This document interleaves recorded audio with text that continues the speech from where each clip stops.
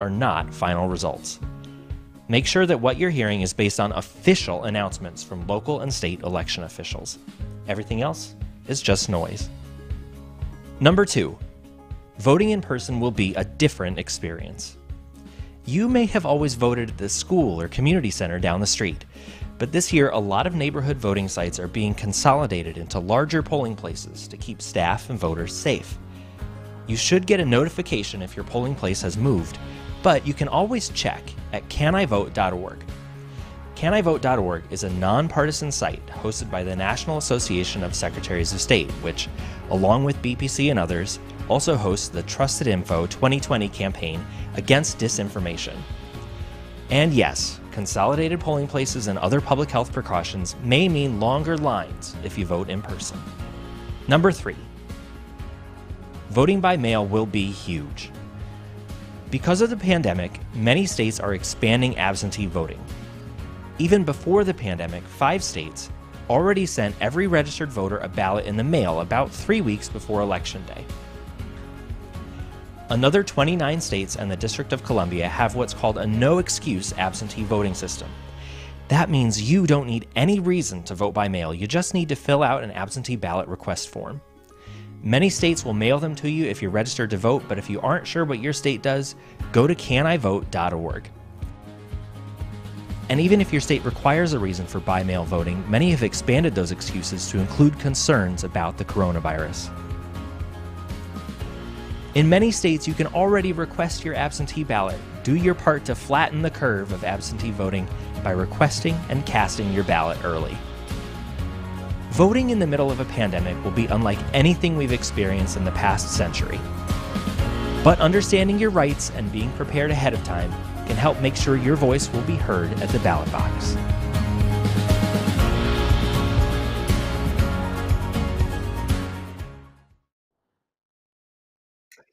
Good morning. I'm John Fortier. I'm Director of Governmental Studies at the Bipartisan Policy Center.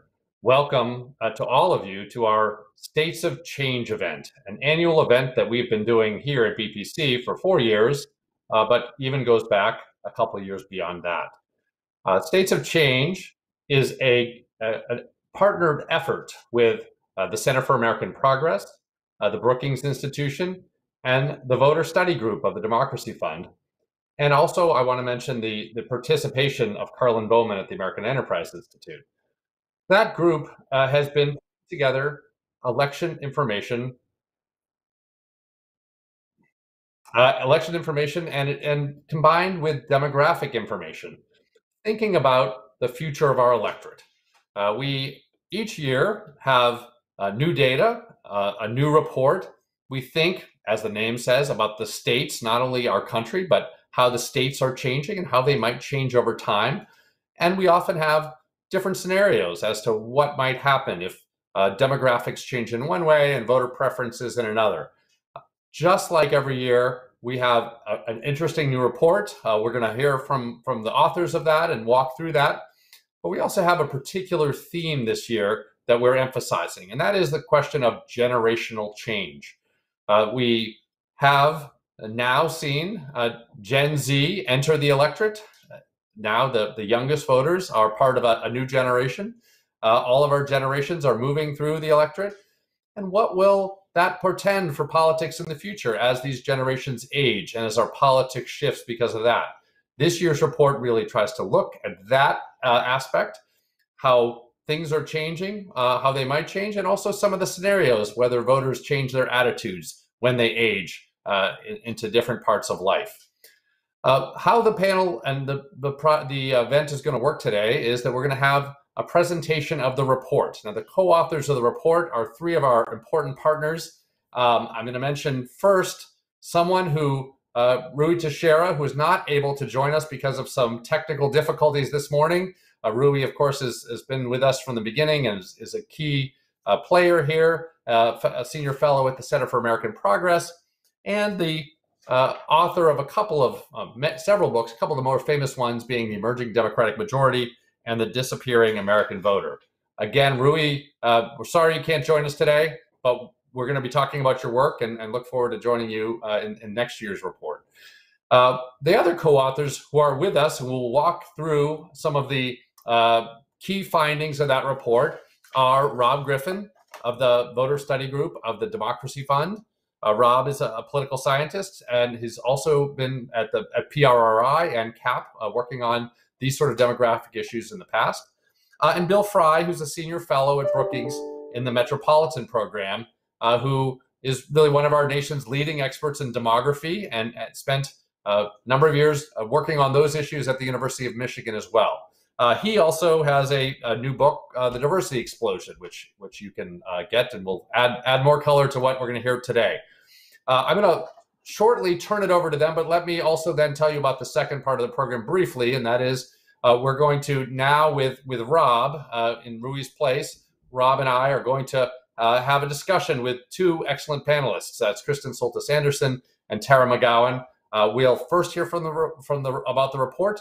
Then we'll have the chance to talk with Kristen and Tara, and then we'll have time for your questions, which again, we hope you'll submit during the course of the program, and we look forward to speaking with you then. Rob? Thanks, John, and good morning, everyone. I'm here to do just a little bit of introduction work along with John, just to lay the land for everything. And as John mentioned, this is actually our 6th year of doing this report. And for those of you who have been with us for a long time, thanks for being here. It's nice to see you, even if it's remotely. But for those who are kind of new to the project, I thought I'd just give you sort of some tips about thinking about the States of Change project and what we're doing. And if I could have the slides up.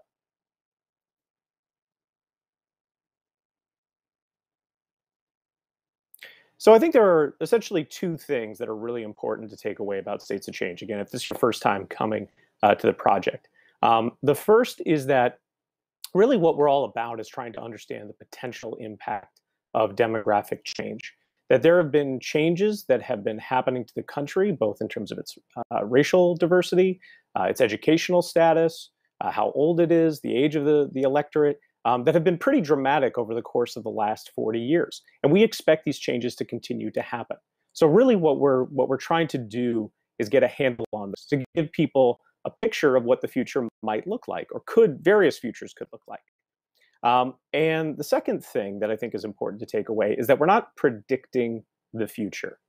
We actually don't like that word here. We like to say that we're simulating the future. Let me draw a line between those two concepts for you. I think when people say that they are predicting the future, what they're walking away with, that this is what the authors think, or this is what they are sure is going to happen.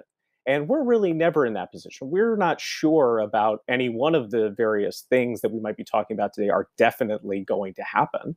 What we are interested in doing is taking some of the popular narratives, the popular ideas about how various demographic change, and as we're going to discuss today, generational change might affect the future, and actually simulating it out. So giving some numbers and some bones to some of these ideas that are floating out in the ether. So again, simulating the future, not predicting it, giving people a sense of the contours of the future, what it could look like, rather than telling people this is exactly what it's going to be.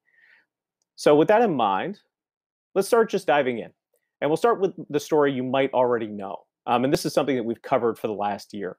Essentially just demographic change. How is the country changing demographically? And in short, there's essentially three big things that have been happening.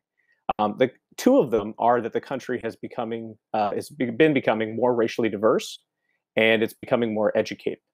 And how that plays out, let's say over the next 16 years, is that we're going to see a decline in the number of eligible voters, so those who are 18 and over and citizens of the United States, who are white, non-college. They're going to go from 46% in 2016. We expect them to be about 43% of eligible voters today.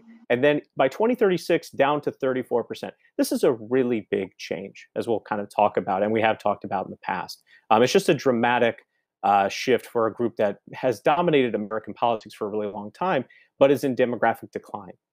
Now, the growing groups are essentially locked in among Latino and Hispanic Americans, as well as those who are Asian and belonging to other racial and ethnic groups, that these groups are going to continue to grow over time.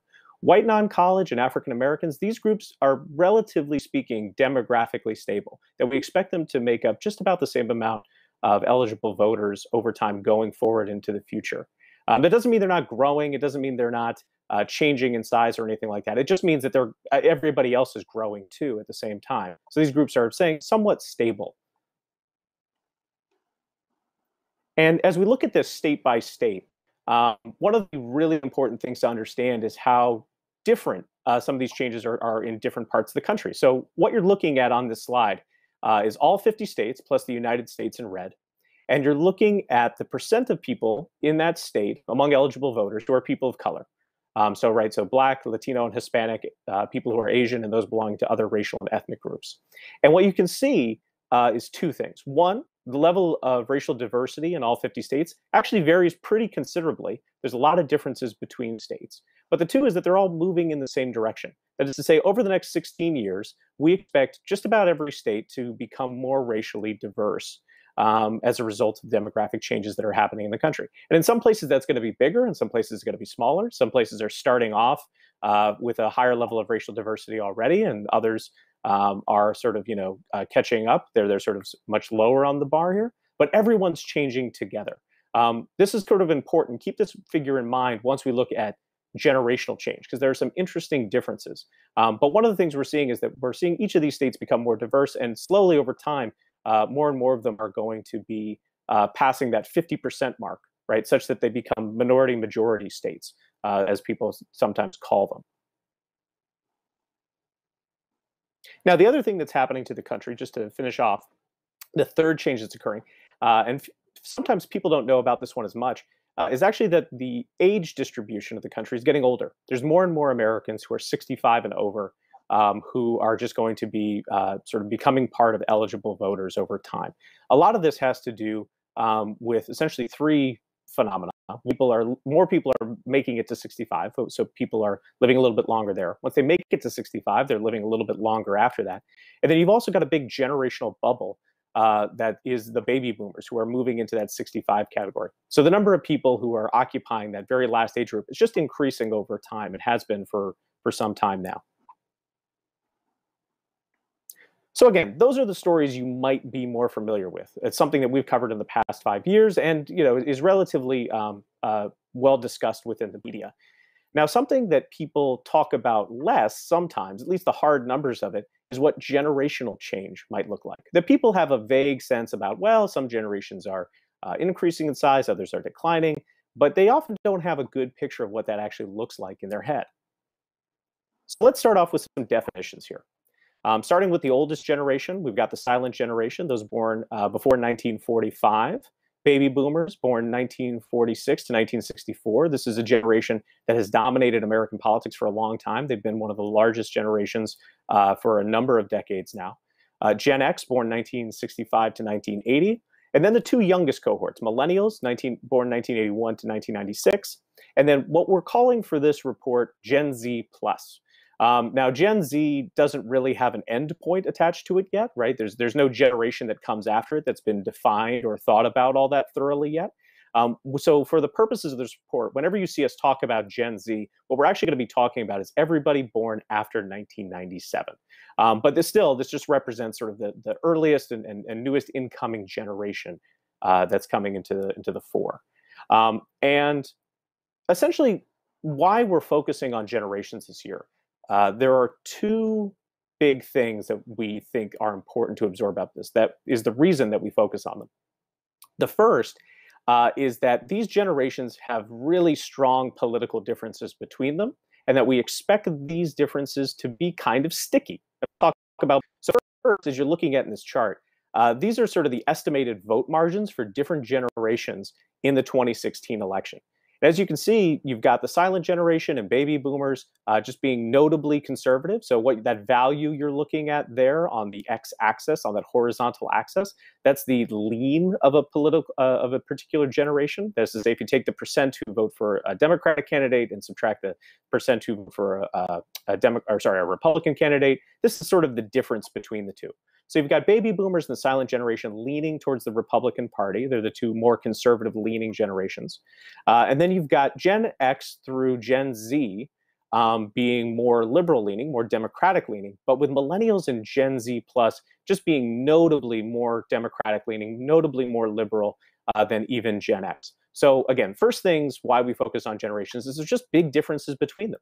The second piece of that puzzle is that we expect them to be sticky. Now, what we mean by that is that the generational leans, right? These political affiliations that people have, we expect them over time to stay with these generations. Does that mean that they can't shift their vote from election to election? No. People can shift their vote a little bit. We're seeing some of that in 2020, as we might talk about later. Does that mean that events can't sort of shift these people's vote around? No, it doesn't mean that. Does it mean they can't potentially, as some people talk about, grow more conservative as they age? No, it doesn't mean that. But it does mean that some of these characteristics might just stick around a little bit, that whatever changes might happen to the future, we might, as a start, think about them as coming from this place. It's a change relative to these starting places. And again, especially for Gen Z and millennials, just notably democratic, notably liberal. The other reason that we focus on generations this year is that we think we're at something of a turning point when it comes to sort of a generational story. So what you're looking at here, what I've graphed, is if you add up the percentage of eligible voters who are Gen Z and millennial, and you chart that over time going into the future, that's that purple line. And if you add up the number of eligible voters who belong to the boomer and the silent generation and track that over time, that's that blue line. And in 2020, we are just at the tipping point of those two generations crisscrossing one another. That is to say that just about this year, the number of eligible voters who belong to Gen Z and the millennial generation are just about the same size as boomer and silent generation. And again, the boomer generation in particular has dominated American politics. It's been one of the largest generations. It's been one of the most influential for decades. So this is sort of a milestone in terms of understanding some of these generational changes, that this group that has been a big part of American politics for a long time is really just about to meet parity with some of these younger generations that lean in the opposite direction, politically speaking. Now, even more interesting than that in some ways is that we are just we're one election away from a point when the number of voters, so not just eligible voters, right, not just people who are 18 and over and citizens, but the number of people who actually show up at the polls and vote, we're just one election away from that same parity point between Gen Z and millennials and boomer and silent voters. So what we're doing in this particular graph is we're taking the 2016 turnout rates that happened for racial and educational and age groups, and we're applying those forward to these groups and going forward into the future. Now, is this what's going to happen precisely? No, it's not what's going to happen precisely, but it's a decent baseline for thinking about the future. It's a way to understand what might occur going forward in the future. And essentially, if these groups show up at the same rates they did in 2016, we're looking at just the very next being the one that's sort of the tipping point between these between these groups of generations, being sort of the dominant group within American politics. Again, with Gen Z and millennials, just in 2024, we're just one election away from being the exact same size as boomer and silent generation. Now, again, think back to that other chart I showed you before, because this is the same type of chart. And again, so this is all 50 states plus the United States in red. And what I'm showing you is the percent of the population of eligible voters in each state as Gen Z and millennial. So in contrast to racial change in the states, which, as you saw in that other figure, can be high, it can be low, there's a lot of diversity between states, there's actually far less diversity between states. And the growth patterns are also much more similar between the states. There's some variation, some states being a little bit older, your Maines and your West Virginias and your Floridas. You have some states or districts like the District of Columbia, which are notably younger. But by and large, these are actually pretty similar across states, and the rates of change going forward into the future are pretty similar. And so I think the big takeaway here is that, you know, to the extent that we think about racial change in the states being important, you know, it's caveated by the fact that it's not occurring in every state, right? There are just some places that are far less racially diverse. Generational change is a wave that crashes on every shore. It's a change that's coming to every state in the country. So to the extent that we study these things and we think they're important, it's just notable to know that this is happening everywhere. It's not just happening in some states, but not others. So diving into the electoral simulations. And again, let me reemphasize right up top. These are simulations. These are not predictions about exactly what the future is going to be.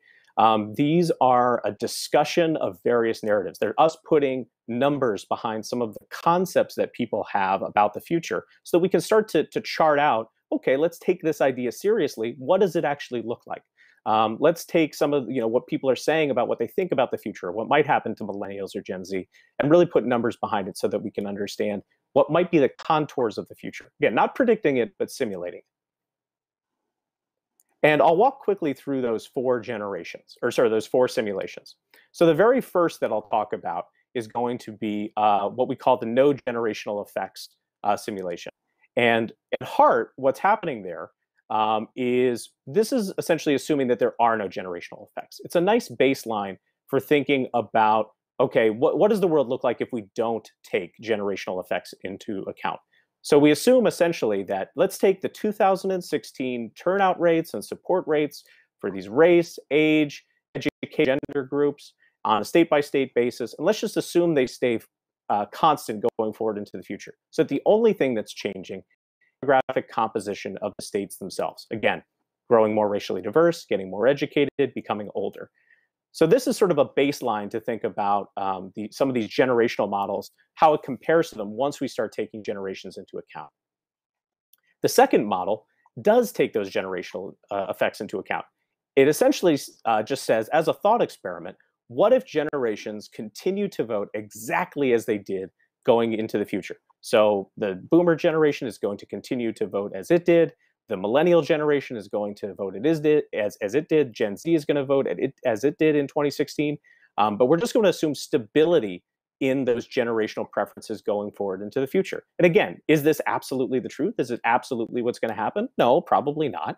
But again, it's a thought experiment about what happens if we do take those generational cohorts, partisan lean, kind of seriously and think that they might extend forward going into the future.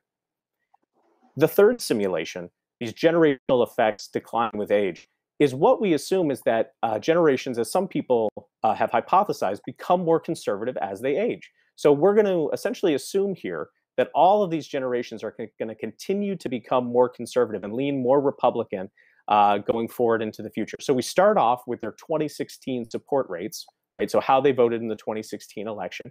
And then cycle over cycle, they're just going to become a little more conservative as they age into the electorate. And then we finally have the fourth scenario, which essentially is what if generations kind of stay the same, but what if there is a post-millennial generation that becomes more conservative?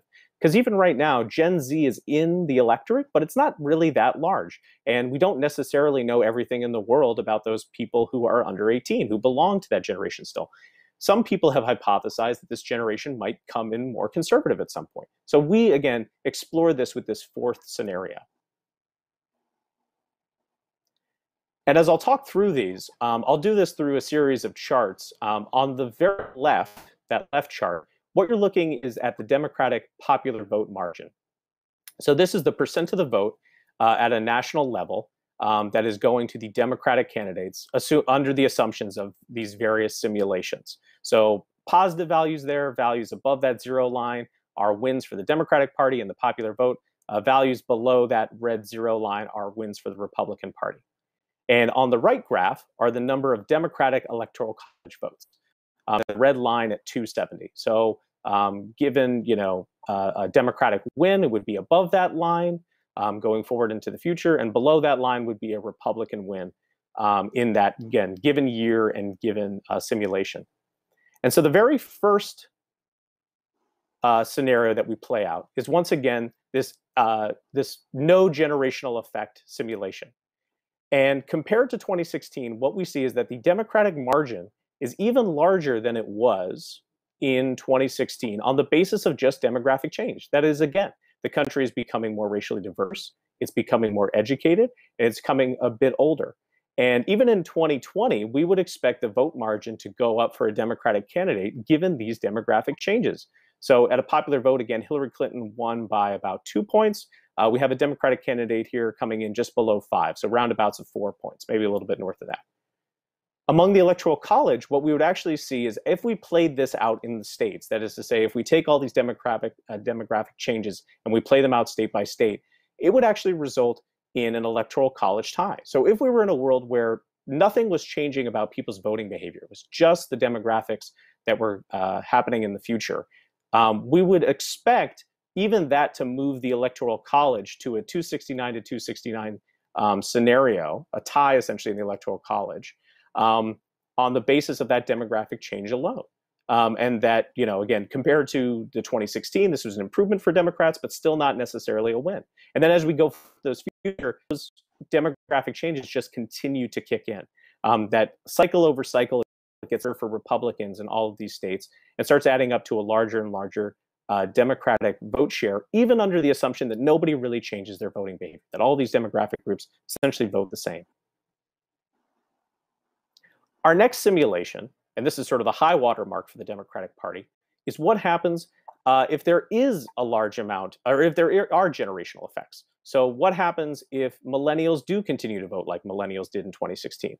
What happens if Gen Z does continue to vote as it did in 2016? And same for all the other generations. What we see is that there's a marked improvement in the Democratic vote share for the Democratic Party, that they're winning by even more. That if you start to incorporate any of these ideas about generations holding on to their various political preferences, we're actually just seeing the Democratic Party start to gain more and more vote share over time. Going out to 2036, this starts to top out close to over 400 point win in the Electoral College. So it starts to look like a blowout within just a couple of election cycles if nothing changed about these generations. And again, this is not a prediction saying this is exactly what's going to happen. But if you do take the idea of generations seriously, and if you thought the idea that generations are just going to stay the same as they age, this is what it would look like. And one of the features driving this under the hood that's worth noticing, again, this is that vote margin, that Democratic versus Republican vote margin on the y-axis. And then for each of the age categories here, I've plotted essentially how their vote margin is changing over time as a result of in either this age-based simulation, which again was that first simulation, or the generations-based simulation, which is that second simulation. And what you can see is that one of the reasons this is happening within this generation-based simulation is just that there is this sort of rapid there's a rapid pace at which some of these older age groups, those 45 to 64, those 30 to 44, are becoming more democratic as more and more Gen Z and millennials start to populate those particular age groups. The only real group that doesn't change too much is those 65 and up. So these are, again, this is just how this is working under the hood, is that different generations to age into the electorate. They're just making these different age groups much more democratic leaning over time, compared to a model where we just assume that the racial and educational composition of these groups shifts over time. Our third simulation, right here in orange, is that these generations become more conservative as they age. So again, we're taking into account these generational effects, but we're also allowing for the idea that they become more conservative as they age. So this is kind of threading the needle between those two first simulations, that between just that age-based simulation, which again just assumes demographic change is going to occur, but nobody's voting behavior changes. This is more democratic leaning than that, but less democratic leaning than a scenario where just a full bore, Gen Z and millennials are continuing unchanged into the future. So in the popular vote margin, again, this looks like it's threading the needle between the two.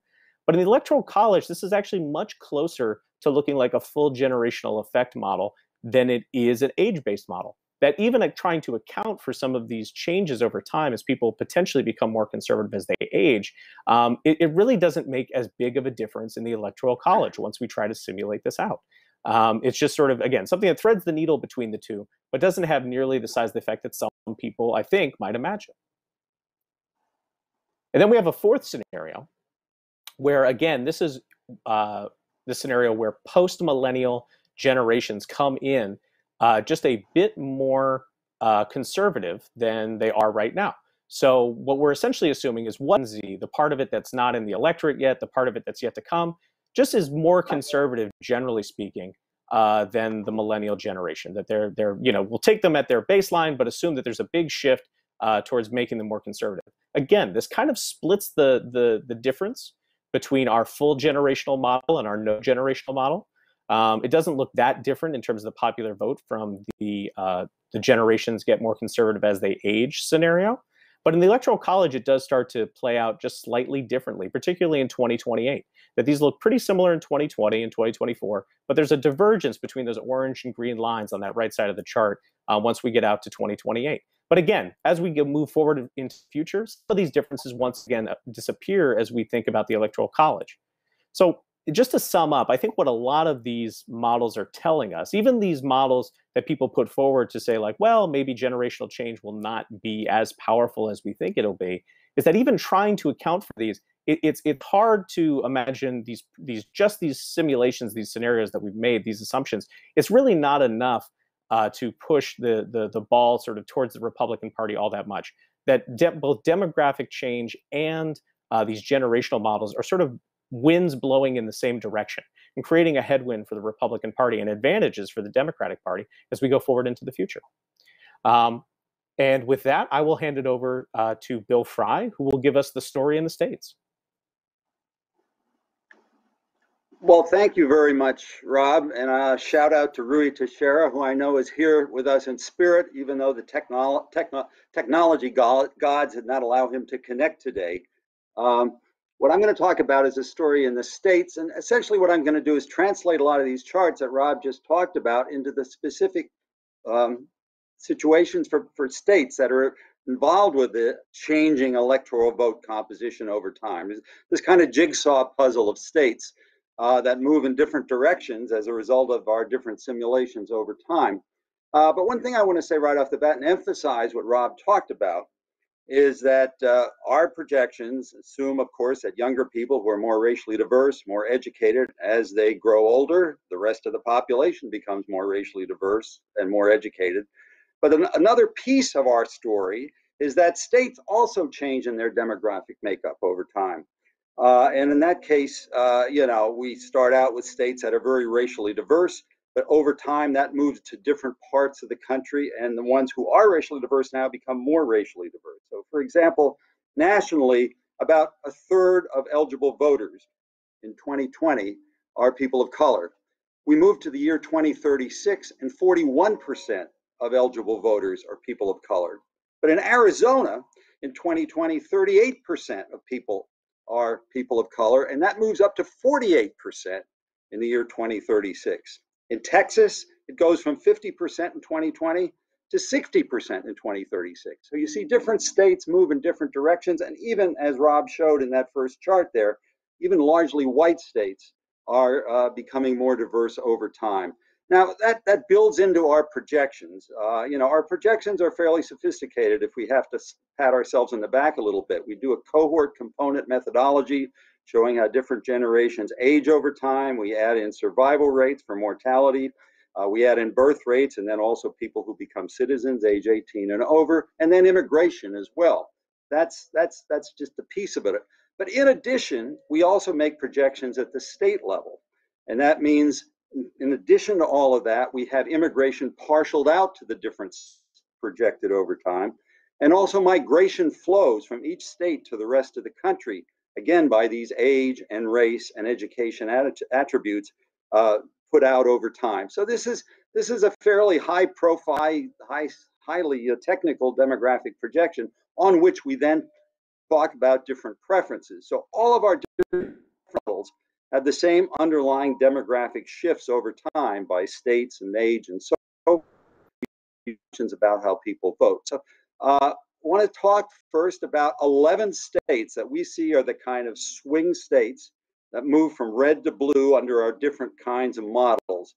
I mean, some of them are very familiar to you. So it's Pennsylvania, Michigan, Wisconsin, Rust Belt, and then in the South, North Carolina, Georgia, Florida, and then Arizona in the West.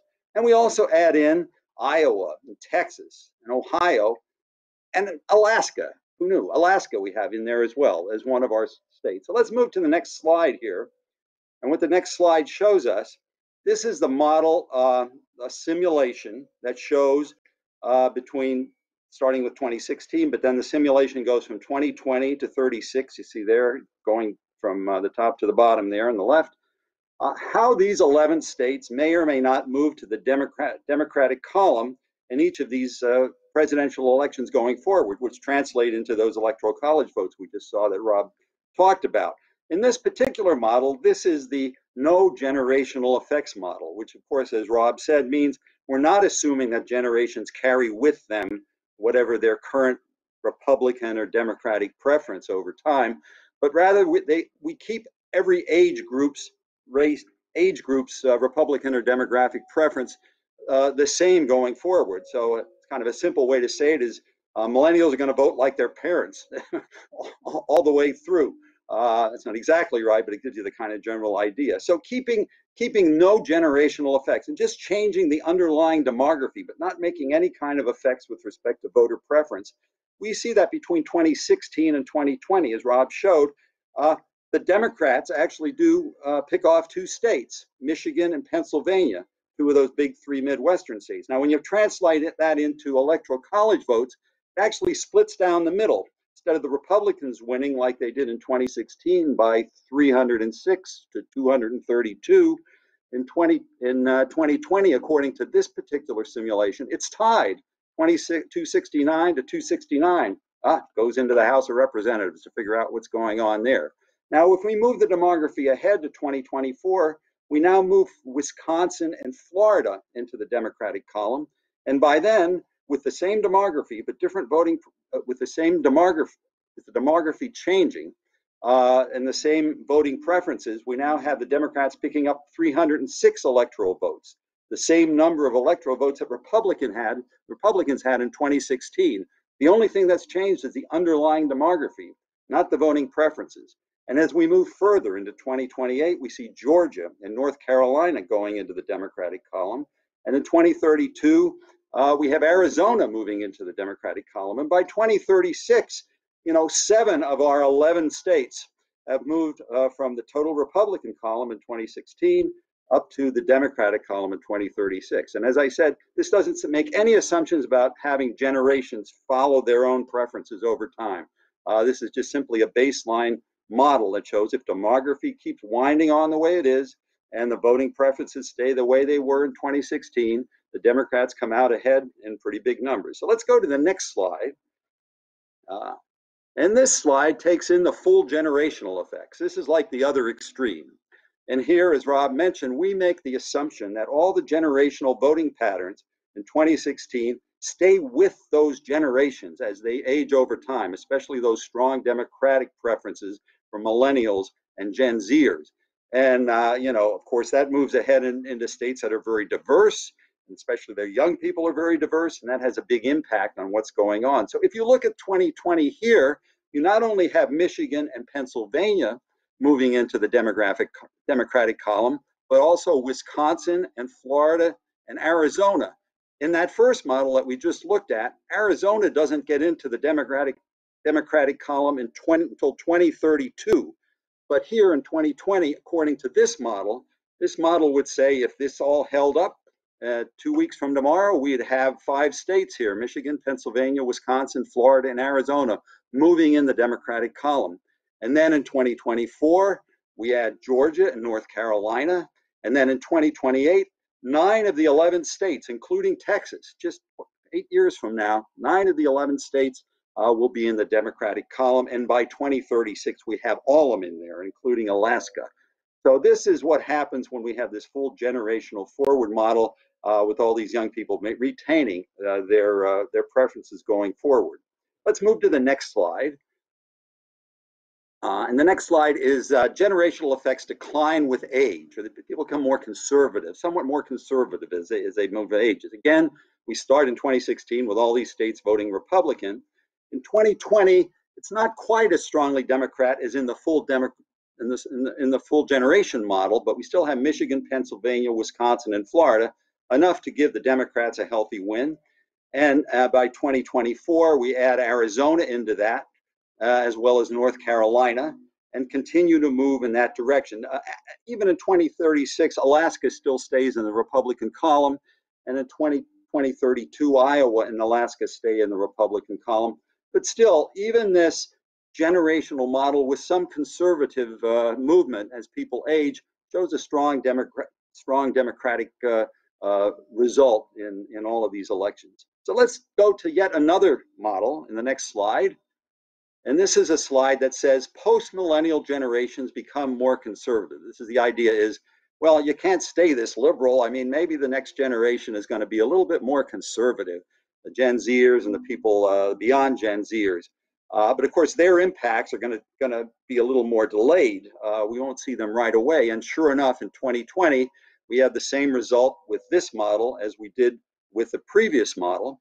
And although the Democrats still come out ahead in 2024, once again, Arizona, North Carolina joined the ranks of the Democrats. And then in 2020, still more states come along. It's a little bit more lagged for some states. Texas only joins the Democratic column in 2032, according to this model, rather than in 2028, according to the previous models.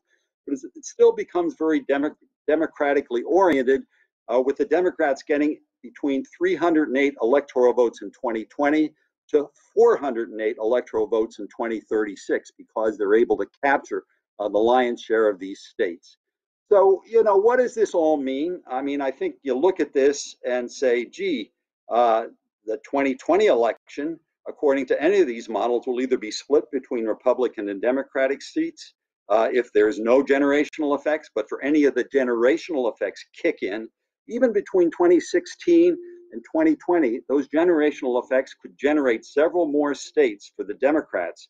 And then if you move ahead to several presidential elections, especially to 2028, when a good share of those states move into the Democratic column, you see that this is kind of an important impact and a windfall, really, for the Democratic Party. So, you can look at it this way, but as Rob says, these are simulations.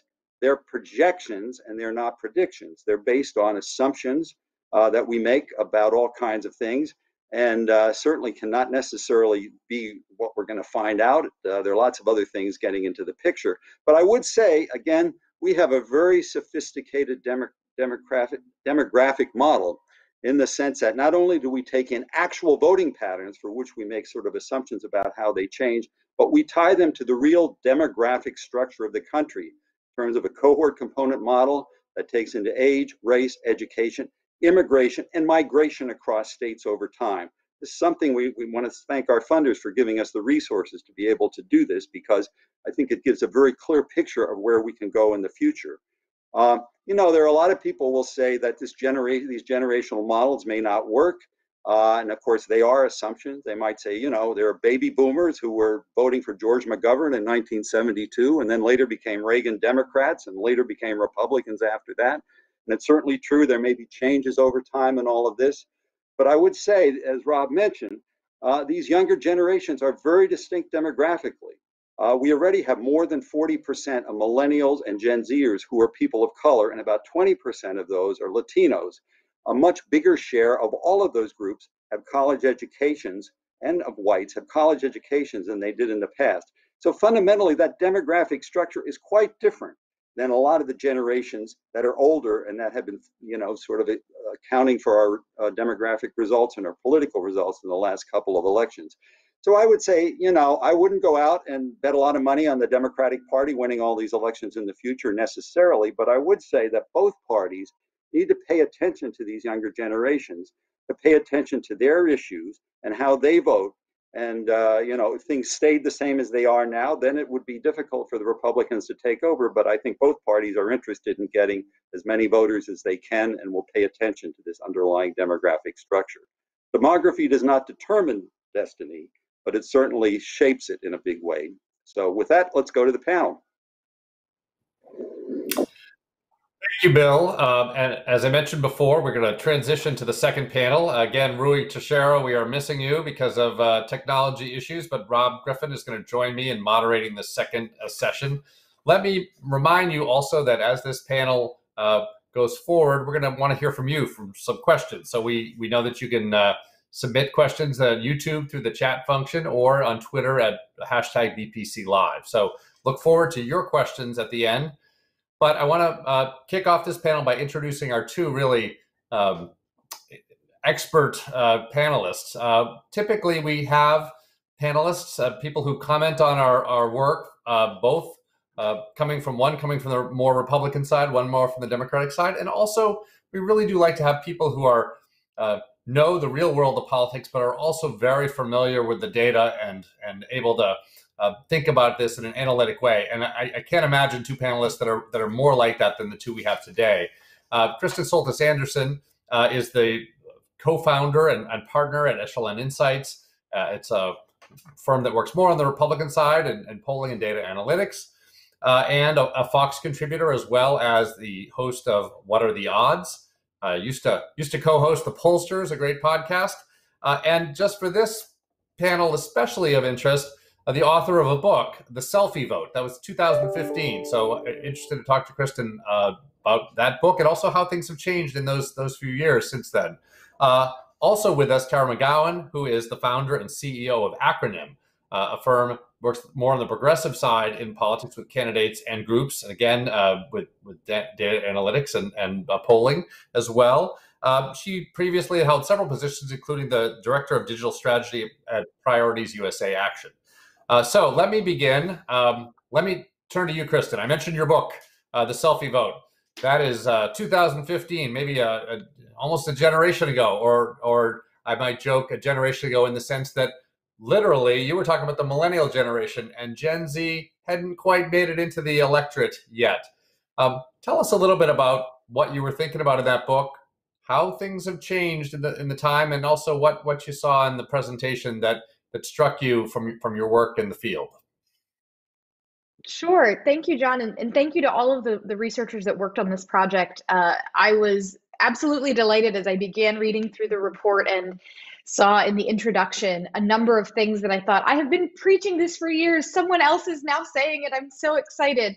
About a decade ago, I really got interested in studying the topic of younger voters because as someone who is younger and right of center, I was both enthusiastic and excited to see so many people in my generation getting engaged in politics during Obama's presidency, but was also concerned because so many of my peers who had previously not been interested in politics at all were now going, well, Kristen, how can you be a Republican? You seem so nice and normal. And this caused me to be a little concerned. Okay, well, what's going on that's making so many people in my generation so turned off from the GOP? And maybe this is just normal. As was noted, many people believe that when you're young, you're progressive and you become as you get older. So maybe this is just normal. Maybe I'm the weird one. And so I began doing research. And by the time I got to 2015 and the selfie vote came out, I had really a lot of data that suggested, no, it's not always the case that younger votes significantly more progressive than their grandparents, that we've had a number of elections in recent decades that as recently as the year 2000, George Bush versus Al Gore, there's almost no generational divide in that election. So it's not always the case that there are big generational cleavages in our politics. And so this, from my view, was a big, needed to send up alarms for Republicans. That this idea that all of these millennials were going to get older and they were going to get married and buy homes and pay taxes and suddenly become Republicans just didn't seem backed up by the data for me. And so when I wrote the selfie vote basically makes the case that Republicans need to focus more on young people. They need to focus more on how they talk about issues like immigration, having more issues like climate. They're going to have problem voters without different positions on LGBT issues. Those are the sorts of things I raised in the selfie vote. But interestingly, there's one word that does not appear in the selfie vote, and that's the word Trump. My book came out in 2015, sort of just before the Trump phenomenon in the Republican primary began. And so what was interesting was at the time that the selfie vote came out, Republicans seemed somewhat receptive to this message that they needed to focus on young voters, that they might be doomed over a long enough time horizon if they don't. And then Trump won. And when you are victorious, you tend to go, well, wait a minute, maybe we got something right. Maybe all these people saying that we were doomed were wrong. And so I think the argument that Republicans needed to do more to focus on young voters somewhat fell out of fashion, or, Trump sort of gaining enthusiasm from a select group of college conservatives who are really good at using memes has convinced a lot of Republican strategists, oh, look, even Trump is really good with young voters. But the data just don't bear it out. And so I was glad to see this report come together, because it, for me, just reaffirms that all the things I was thinking were the case in 2015 have not changed, even as a result of Republicans winning the White House in 2016. There were a couple things, though, that I do think stick out to me, and I am loath to criticize or nitpick anything, because I'm so glad that the overall message is out there, and hopefully is sending a warning sign to Republicans. They do need to focus on millennials and Gen Zers. But there are a couple things that I think are just very hard to factor into any simulation. One is that candidates matter. There's a reason why Hillary Clinton and Joe Biden are polling very among senior citizens this time around. So looking at the other end of the generational divide, it's fascinating that this time around, you actually don't see voters being progressive and going for Republicans. You see in many states, Joe Biden doing quite well with with senior citizens. So there are some limits to this, where candidate quality and message and the issue environment play a huge role. And so I've become a bit more humble about what can we know in the medium to long term in our politics, given those factors. I think the other thing that strikes me is that this assumes party coalitions stay stable in some way, that things don't happen that push some groups in while draw some groups in while pushing others away. So you can imagine a scenario where this influx of Gen Z and millennials as a ever more crucial voting group in the Democratic Party pushes them toward more and more progressive policies. And that leads to a sort of corresponding backlash, where some folks that in this election might be quite open to voting for Joe Biden would be less interested in voting for a Democratic nominee, Alexandria Ocasio-Cortez. So those are my two sort of nitpicks, is that candidates matter and party coalitions are always changing. And that, I think, inhibits our ability to know long-term what happen. But I still think there are a ton of blinking sirens here in this report that Republicans need to listen to further emphasize why it matters to reach out to young voters today to make it in their ability to win elections tomorrow. So Tara, when we do these reports, usually we have a lot of scenarios, and we try to do a range of them, showing where Republicans might do better and Democrats might do better. I did feel that this report is probably the most pessimistic for Republicans, if thinking about the generations and how much they've moved left of center, the younger generations, and thinking about how they move through the electorate. So your thoughts generally about how you see that from the more progressive side, but also maybe some counter thoughts. Are there things that keep you up at night? Are there things that you see in voters moving that there is evidence that as they vote, as they age or have life events, that perhaps they move away from some of those pre-held views? What are your thoughts about that? The report, just what's on your mind?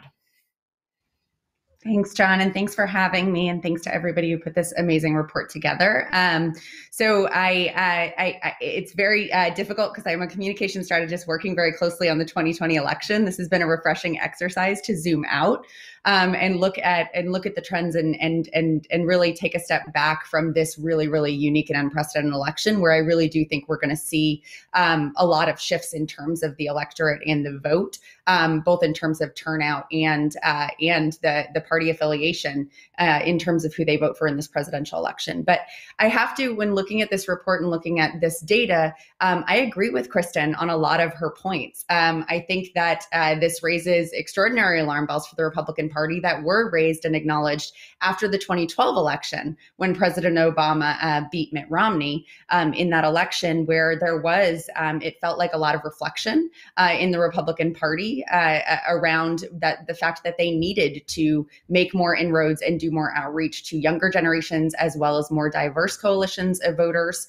and less white voters, frankly, across the country. And so that is something that I think that the party party intended to do until Trump became the nominee in the 2016 election, and of course has really shifted the party farther to the right through the course of this administration. And so I think what's really interesting too is that we're already seeing these changes play out right now. That these predictions, or not predictions, but simulations, point to in the respective of where voters are when it comes to the issues, and also just their affiliation with parties. I think Kristen made a really good point that this does not take into account shifts within the parties themselves and party coalitions.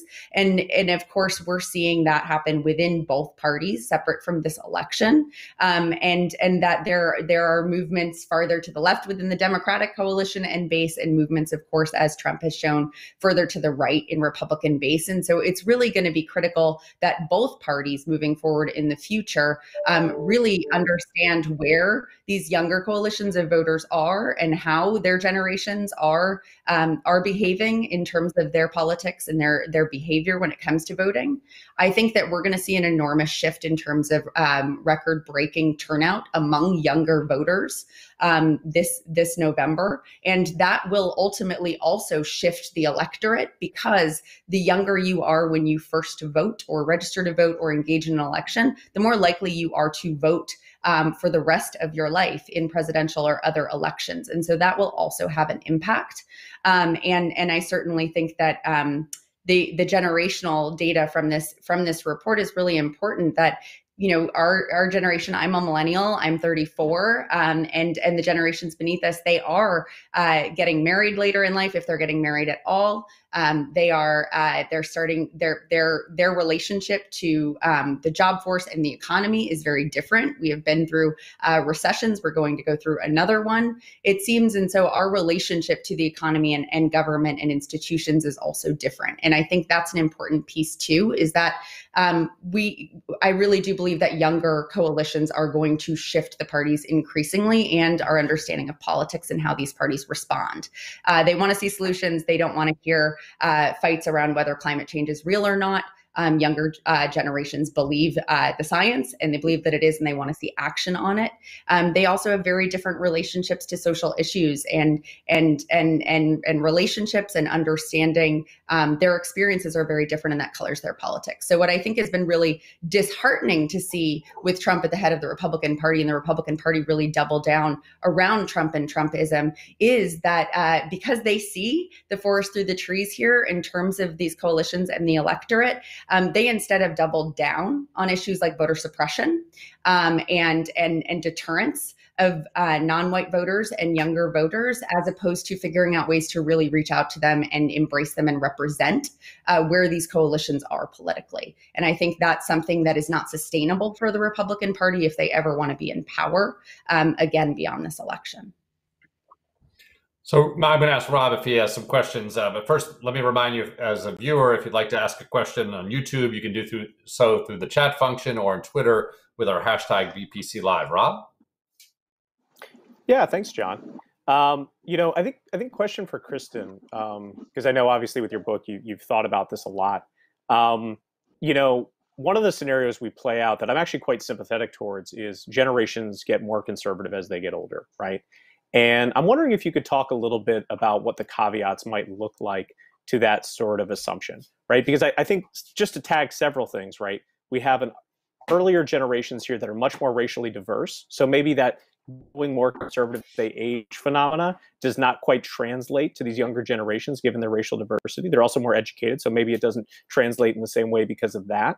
And I think there's another piece of the puzzle, which is almost what Tara's mentioning, is that you also have generations that, because of changes in society, because of two now kind of economic recessions, might have certain landmarks of adulthood just delayed, or maybe they don't happen at all. And those being childbearing and sort of home ownership, which people often think about as conservatizing types of behaviors. And just kind of thinking through, again, being sympathetic from my end that these things are actually, that could occur and even might likely occur. What's the other edge of the sword there, if you know what I mean? Like how are the ways in which this might just not apply to these generations?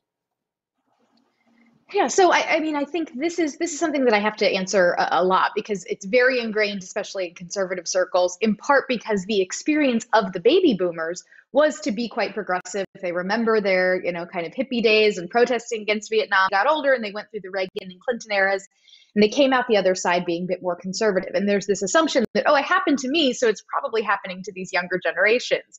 And I think we have enough data at this point that shows, at least for the millennials, that this idea that they're going to get more conservative as they age just hasn't been panning out.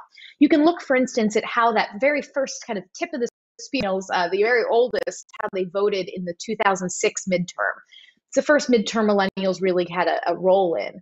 And in that midterm, they broke for Democratic candidates by huge margins. It was bigger than any single age group had broken for any particular party going back, I think, through any exit poll finding I could find going back, through decades. And yet, when we look at the 2018 midterms, millennials are now no longer 18 to 24-year-olds. They are now the 30-year-olds. And they were voting the same way that they did in 2006, breaking enormously for Democratic candidates. Now, as I mentioned, these things are not static. There have been elections in the intervening 14 years where there have been moments where millennials were a little more evenly divided. But I just think at this point, you can't say, a lot of people are relying on this idea that millennials are all, the kids that just graduated from college yesterday. And it's like, no, millennials are now, they're about to begin having 40th birthday parties. They're not children anymore. They're not even close. And yet we still see pretty deeply progressive views. Now, one thing that gives me some pause is I actually wonder if for the millennials, we wind up with our political views still being somewhat centrist. Actually, I did a report recently for the Walton Family Foundation about Gen Z and millennials and their views of things like the American dream, et cetera. And we actually found a pretty good amount of optimism that 2/3 of millennials and Gen Zers feel they can access the American dream. That number was even across racial and ethnic lines. So the idea that if there is still this optimism, if Republicans can come around to embracing a more optimistic view, a more future-looking view, that might put them more in sync with where young people are, and you could see them moving to the right, but that would be because of a shift in the party, less so than a shift in the voters themselves. And so you have to disentangle those two things. What's also interesting that we found in that Walton project was we asked millennials and Gen Zers to describe their generations in a word or two. And for millennials, it tended to be things like adaptive, practical, pragmatic. That we faced a lot. We grew up in the shadow of 9/11, financial crises, you name it, we've experienced it. And we've just had to adapt and be very resilient as a generation. Where for the Gen Zers, they're like, no, we're not here to adapt. We're here to raise our voices and make change and demand the world we want to see. And that also may foster a more argumentative and combative politics. And it may also make more space for folks further out on the ideological edges. And that could include conservatives. The idea that you could have a pocket within Generation Z that is actually quite conservative, more conservative than you really find even among Republican millennials, is something that I am quite open to the possibility of. Though I think in the end, it does not fully counteract these broader wins that we are seeing, younger generations being much more progressive. The last thing I would note is I think the definitions, not only just of what Republican and Democrat are, but what progressive and conservative mean also changed. And so it is possible, that there are things that if I consider myself conservative, there are things that I believe and hold true that would have horrified someone who considered themselves conservative in 1990. That word means something different to me than it might have meant to someone at the beginning of Reagan's presidency. And so these terms are also changing, which I think is important to keep in mind. So maybe I can ask Tara, but if Kristen wants to weigh in on this too, this seemed to come on quickly. We mentioned before that there wasn't always a great divide between the generations, and where you want to date it, but certainly in the 2004, 2006 range, we started to see big differences in the way that younger people voted, much more progressive. Some of that obviously can be explained as demographics, a more diverse generation, but that didn't happen overnight. That happened over time. So what was it that was there a moment or several moments that really changed the generations? I mean, some people talk about the war, the Iraq War, or the financial crisis. That's a little bit later. There was 9/11, of course, on the other side of that. So why the sudden change? And then of course, it seems to be lasting that the generations since then seem to be significantly more progressive. Sure. I think Kristen did touch on this a little bit. I mean, millennials are the generation that came of age in 9/11. I personally was 15 years old during that, and that really shaped and colored our experiences and understanding of politics and political parties and the role of governments in terms of how they respond to crises in our foreign relations and relationships. And so, and then from there, of course, the economic recession and how that impacted younger generations' abilities to get job and enter the workforce later and later, which of course then delays everything else. Starting a family, buying a home, as you mentioned, I think that matters. I also think we are living in a time of incredible disruption in terms of technology and the environment beyond just our politics, and that is something that younger generations are experiencing the impacts of, not just hearing theoretically what these events could look like and how government should maybe approach them. They're happening in real time. And I find that millennials and Gen Z voters in particular, they just have less patience or tolerance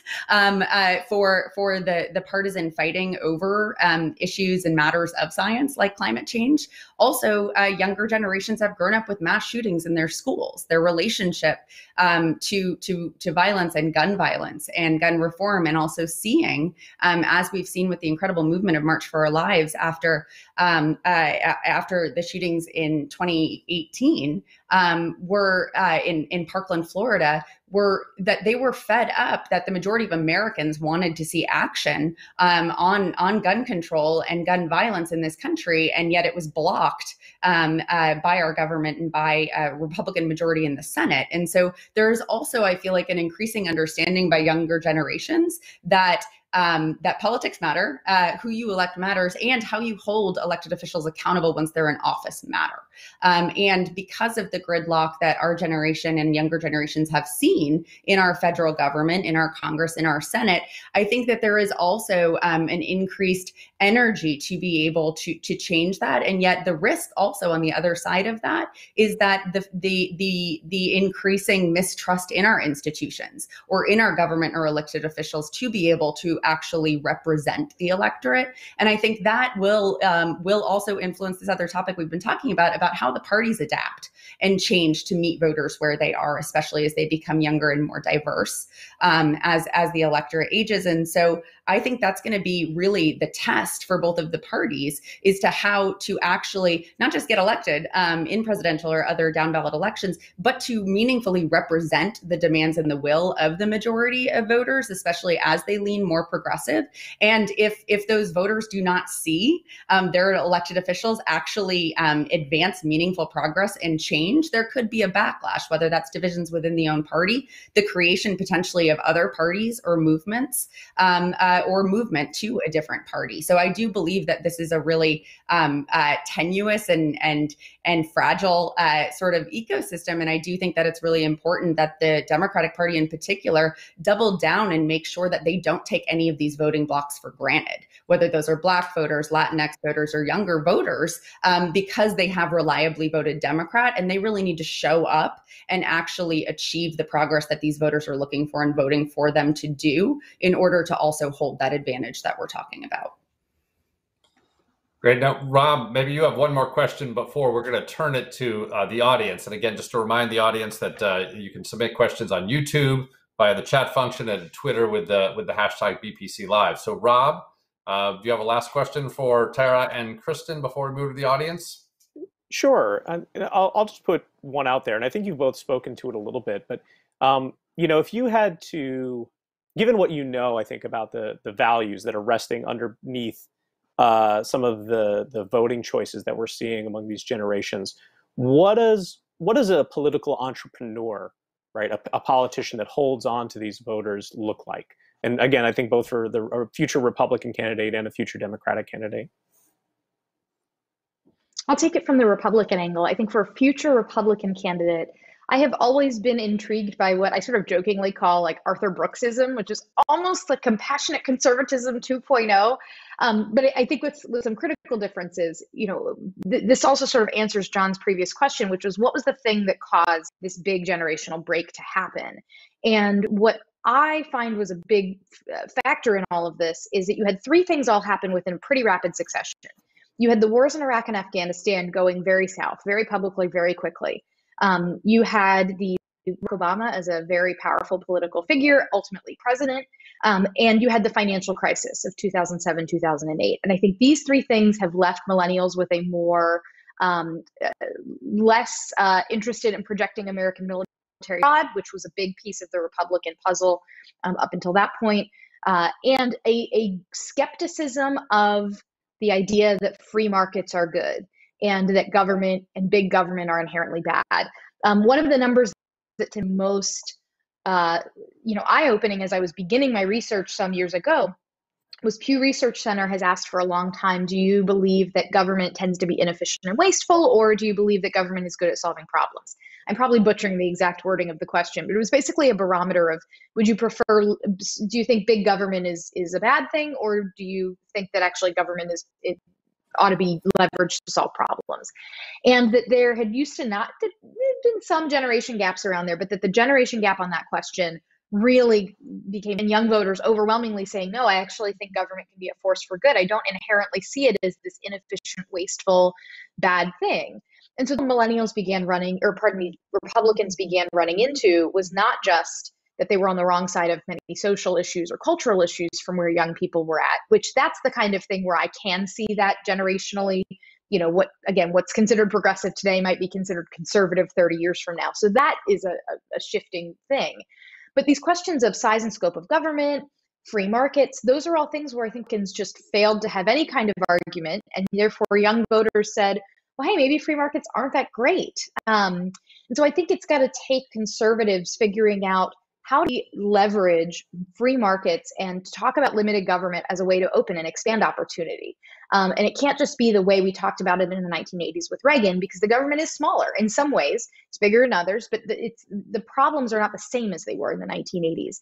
So for me, that's what I sort of see as a potential way forward for a Republican candidate who wants to be entrepreneurial, is to talk a little bit more about how the things conservatives believe, not just in numbers and nuts and bolts, but in terms of improving people's lives and opening doors of opportunity, that's the message for a Republican that wants to have the way forward, that they can talk about why the things they believe create more caring outcomes, create fairer outcomes. We have to be able to talk in that language and can't just talk about tradition and ideology. Tara, do you want to weigh in? Yeah, sure. And I'll keep it short. I think, and we saw a lot of this in the Democratic primary with the incredibly diverse and exciting bench of candidates that we had on the left, and sort of, again, zooming out and thinking longer term beyond this election, which I do believe will be an outlier in certain ways in terms of how votes are cast, and for who is a referendum on President Trump, knock on wood for my party and purposes. But I really do believe that that voters increasingly, and especially these younger cohorts that are going to become the largest and already are biggest sort of coalition in the electorate, are looking for candidates and elected officials who understand the problems of today that our generations are facing when it comes to creating a new kind of workforce that really meets the challenges in technological innovation and everything in this country, as well as the challenges of climate change. They want solutions, and they want innovative solutions, and they really do, I believe, want people who have the courage of their convictions and the will and the spine to really take on these really big problems. And that means, of course, voting. I think that we are going to see a movement in the center on both sides in certain ways to actually get things done. We have been through so many years now of gridlock and the inability to actually meet the challenges of this moment from our government's perspective and from leadership. And I really do think that the majority of voters, especially younger coalitions, want to see things get done. And they're going to have a very high bar for what kinds of solutions are presented and then are negotiated and debated and pushed forward into real policy change. Great. As I said, we're turning to your questions now with the YouTube chat function or Twitter with the hashtag BPC Live. Let's start with a question from Jose T. He's on Twitter. And essentially his question really is about Trump and the Trump party and how perhaps Trump is an outlier. And one way of thinking about this is we talked about a lot of these generations. Both of you mentioned it, generational changes in the 2012 election, Republicans thinking one way, and arguably Trump moving in a totally different direction and finding a winning coalition that way. So what do we think about Trump in regard to this generational change? He at least until this election wasn't, until the Biden-Trump matchup wasn't doing very well with young voters, but the Biden now potentially doing well with older voters. What do we think about, if not Trump, Trumpism and the future of the demographic change in these generations? I'll take a first stab there. And in some ways, just a point of clarification, John. So all the simulations, just so everyone knows, that you're seeing today, they're all based actually on the 2016 election, where I would be perfectly in agreement, I think, with the commenter and the questioner that 2020 might be a bad baseline to think about using for the future forever, because it is such an extraordinary and unusual election relative to even 2016. But 2016, for all the changes that we talked about, actually didn't look all that different, right? There was a shift in the educational divide among white Americans that was notable, and there was a notable increase in the differences between them. But otherwise, a lot of the voting behavior of a lot of Americans looked relatively similar to as it had in the past. They look like a continuation of trends. So I think you're absolutely right that 2020 would be a bad trend, that we wouldn't expect necessarily the particular dynamics of this going forward into the future. But 2016, which all this is based on, still strikes me as a pretty decent baseline. Anybody else want to take on Trump as an outlier? I mean, I would just very chime in, briefly, which is to say. Go ahead, Kristen. Go. Tara, why don't you start? All I'll say is Tara, if Donald Trump, whether he wins or loses the election, and by how much, may have a big effect on that. If Donald Trump loses by a little, I think there's going to be a lot of discussion that, well, he's the last one to have won as a Republican running for president quite some time. Even though he lost this time, it was a weird election. And you'll still see a lot of Trumpism outlast Trump himself in the party. I think if he loses by a lot, though, you could see, I believe in politics, everyone loves a winner. And whenever someone loses, people sort of want to keep their distance. Trump, I think, has a unique hold on the party. I don't think he will go away. But I think if he loses a little versus loses a lot, has a lot to say about whether Trumpism will be a factor in the party long term. Tara?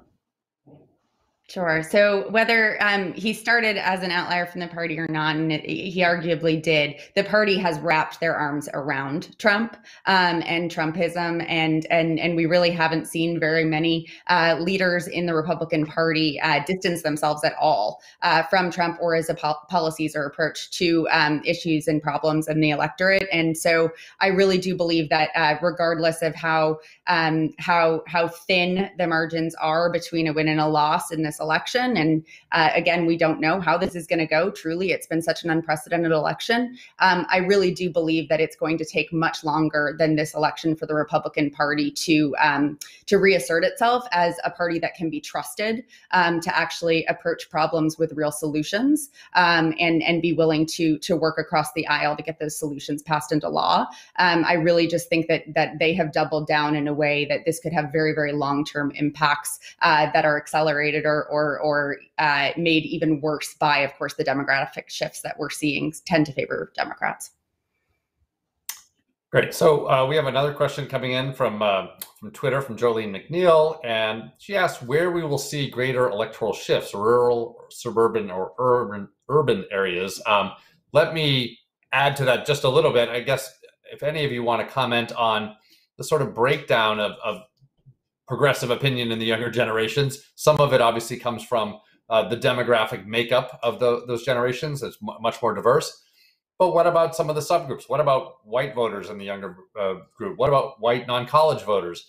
What do we see? How do they compare to people of older generations of the same demographic?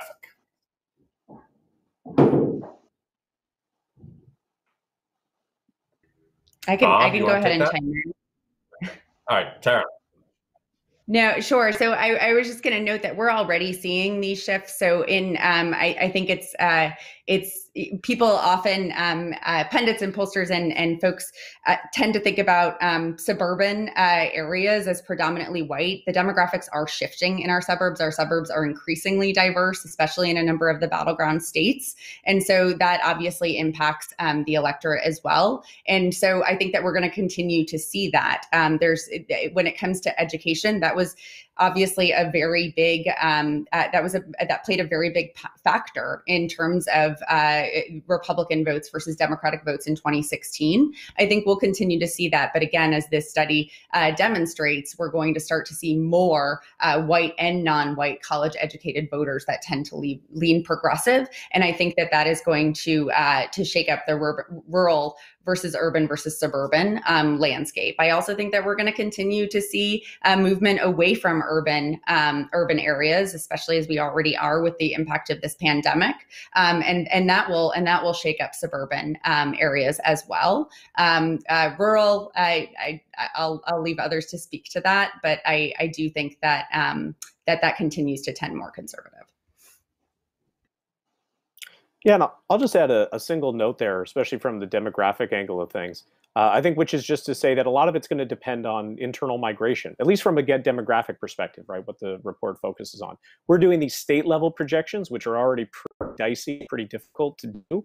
But one of the things we don't do is start to say, well, are people going to live in cities? Are they going to live in this part of the state or that part of the state? And those types of things, depending on how newer generations of Americans decide to live, depending on how newer waves of immigrants, as well as their children, decide to live and where they live in the United States, this could have a really big impact in how this plays out, particularly in the House.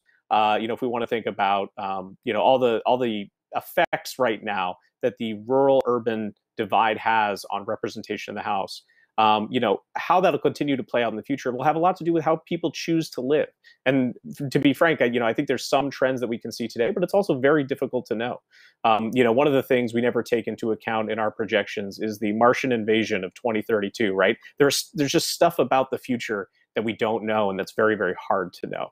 So I think we always have to leave that window open for just the unexpected. You heard it here first about 2032. Okay. I let it slip. I'm so sorry. Follow up with a question of my own. Actually, it follows on the earlier.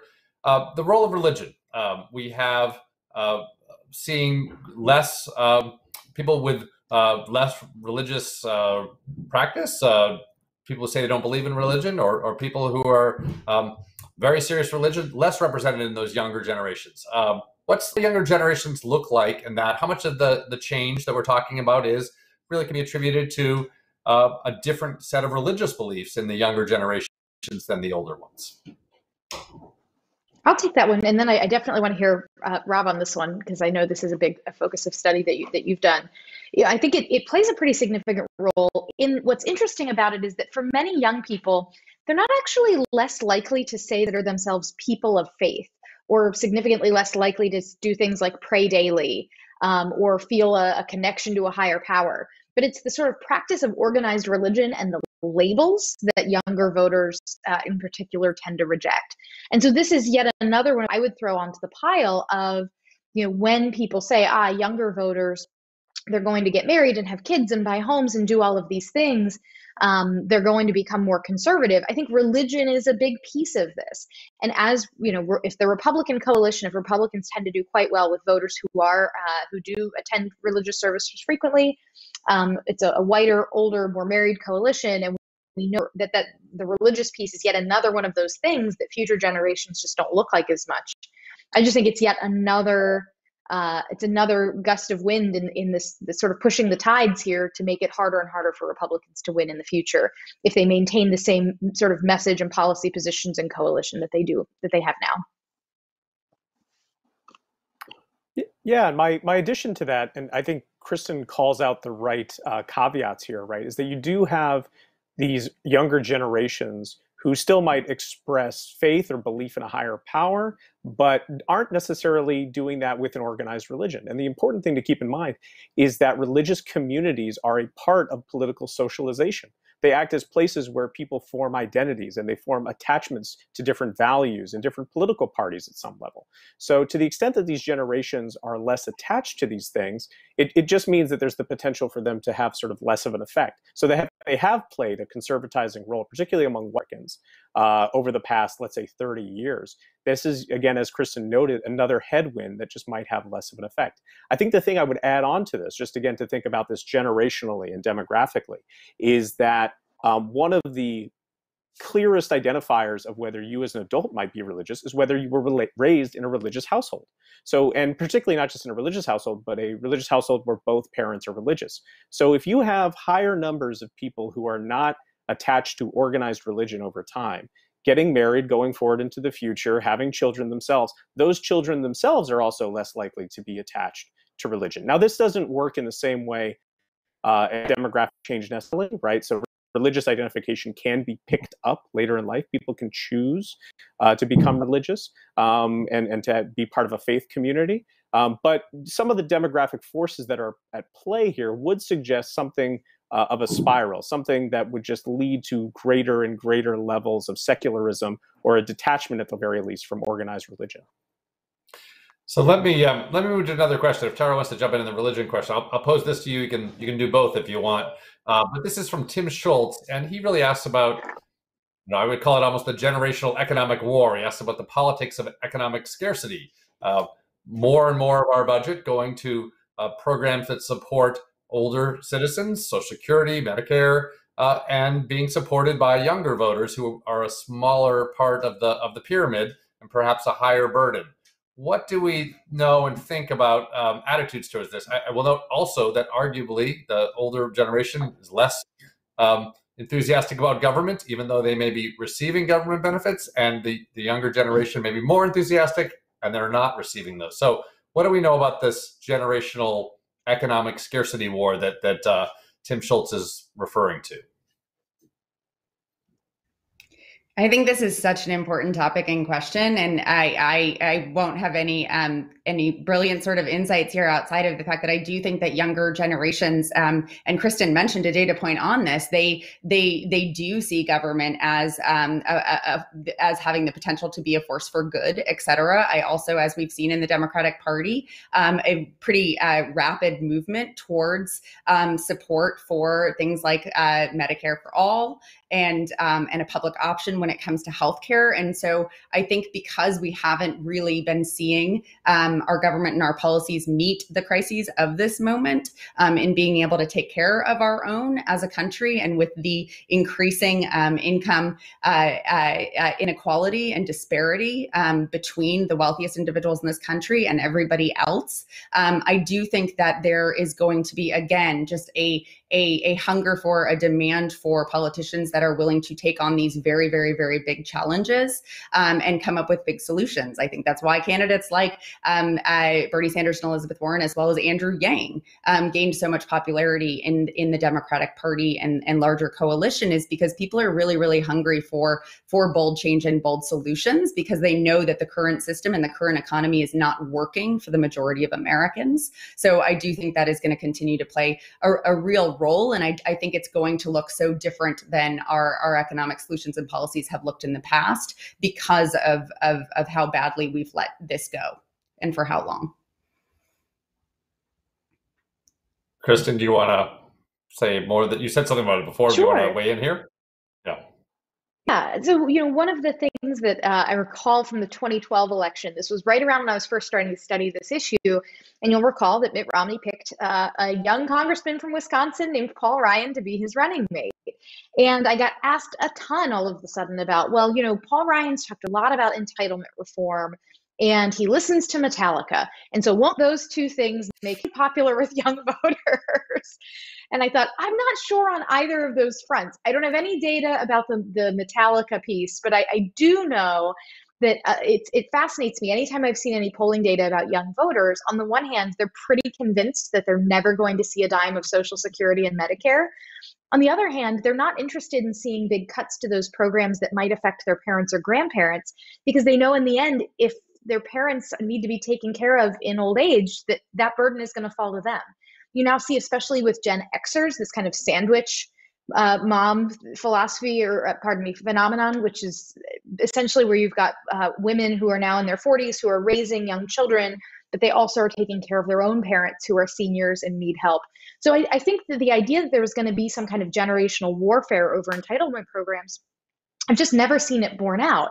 Young voters, on the one hand, know that these programs are not sustainable over the long term and need change, but at the same time are not angry at their parents or grandparents' generation and feel like there's been a sense of theft. I have not seen it in data. Great. And I will note that Metallica are all members of AARP at this point, so that might complicate the question as well.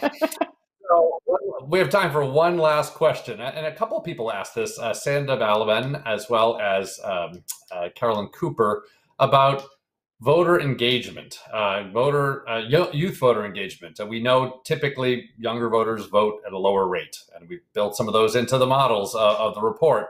Tara, you were pretty optimistic that young people are going to vote at higher rates this time. We saw a pretty good turnout in the midterm elections.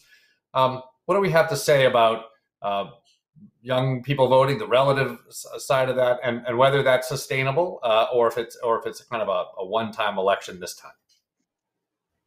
Yeah, it's a really great question. And so we did more people between the ages of 18 and 34 voted in the 2018 midterm election than ever had before in a midterm since the age lowered to 18 years old for eligibility to vote. And I do expect that we're going to see records broken again by younger voters in this election. We already have seen that. Millions and millions more young people have already voted, cast their ballots in this presidential election than ever before at this point in time. And I mentioned this earlier, but voting behavior is really influenced by when you start voting, when you start participating in elections. As early as you do vote for the first time, and when you vote for the first time, you are so much more likely to vote again and again. So the more young people that we are bringing in to the voting electorate, or Trump, I should say, maybe bringing into this electorate one way or another, will have significant.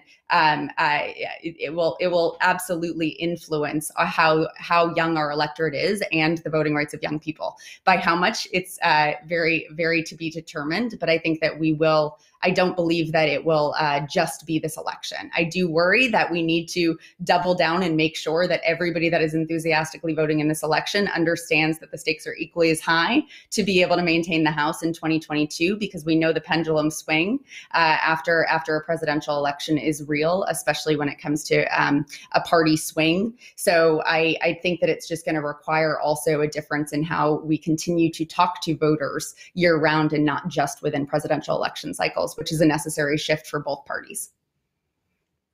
Kristen, you get the last word of the event, short word on that subject.